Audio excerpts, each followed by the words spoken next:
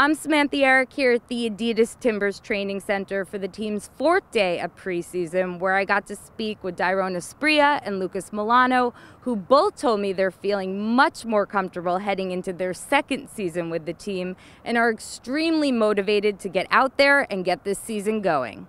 Creo que me siento muy seguro, ¿no? I'm very excited this season because last year was a learning experience for me. Thanks to the help of some friends that I met here, I was able to overcome some issues that I was feeling.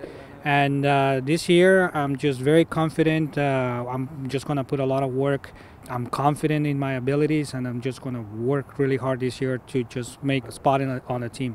I have 2 follow-ups to that. One was Diego Chara, one of the people that really helped him feel settled here. And was there a point in the season last year when he felt a real shift? Because to people watching, his game changed, and it seemed like it was right when he was adjusting to life here better. Pues sí, yo creo que en Diego encontré algo así como... Yes, I did find a very special friend, almost like a brother now, in Diego Chara. And it was important for me to have had that kind of connection with him because to this day he continues to support me. And I think it's important to find somebody like that when you go to a different country, different culture. So he's been a great support. And in terms of my game, it was just that same support from him and other teammates that just kept me confident in my abilities. And when I got the call, everything just went my way, and I'm very grateful for that.